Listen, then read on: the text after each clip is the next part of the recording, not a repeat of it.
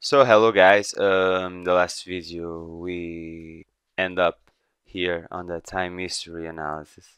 Okay, so let's do it. Let's do a time history.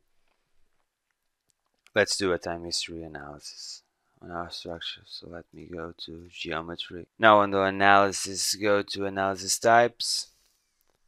I'm going to left mouse click on new, and I'm going to define a new dynamic case within this structure. It will be a modal analysis. Okay, I'm going to set this as okay. Very good. I'm going to leave parameters as default. They told me to do so. Okay, very good. Once again, press the new button and select the time history over here. Time history analysis. Okay. Now let's make the function definition to define the time function. Okay, it's the definition of the time function. Press over in the function definition. Function name will be wind impact. Press add. And on the points tab, define consecutive points of the time function. Okay. First point will be T0 FT0 for the wind impact. Add. Now T0.01. It will be 5. Add. Now T0.02 will be equal to 0. Add. And now 1 second after that, let's add this. There we go. It will be a small hit of the wind, as you may see. I'm going to close this, and on the time history or in the time history analysis field, select the fifth load case win1 from the available load cases list. Okay, I'm going to select.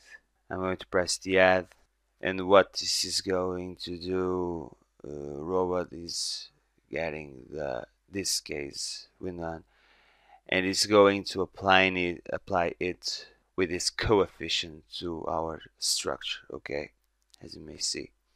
Add. Okay, very good. Now I'm going to Tools, Job Preferences and Structure Analysis. I'm going to set this as a DSC algorithm. Okay. I'm going to set this as this, just changing the algorithm of the calculation.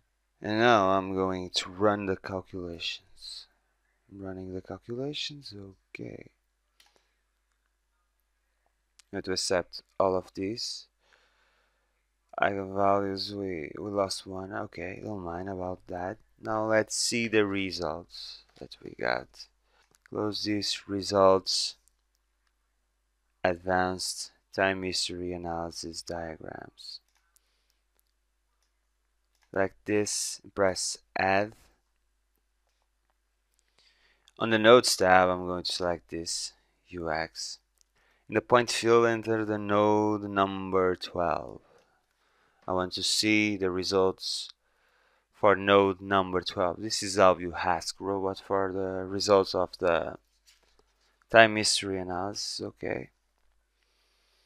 I'm going to add and now close. I'm going to select this and press this button. Switch on open on a new window, or open a new window is going to give you the results that you are asking for in a new window, and press the apply button, and there you go.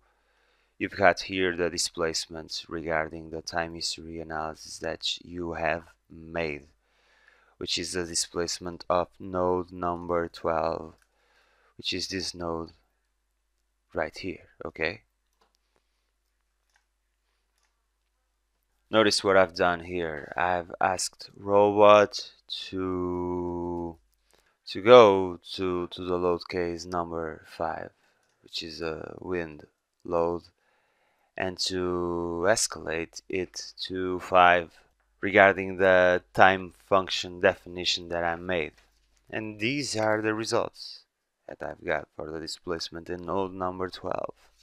Okay, now let's select different results. You may select whatever results you want. Go to results, advanced time history analysis diagrams. I'm going to delete this.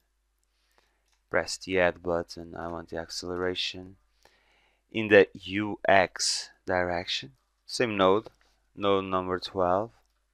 Going to give it this name over here. Okay, going to add, close, add this, apply, open in a new window, and there you got the acceleration of that node.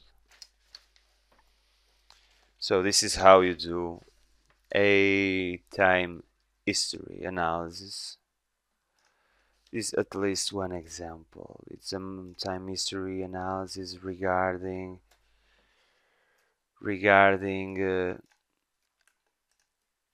a load case that we have got here, which is wind 1. So thank you for watching. Next video will be on exercise number 12, which will be the last one on this series of exercises on robot structure analysis that we made. Thank you for watching, and please subscribe.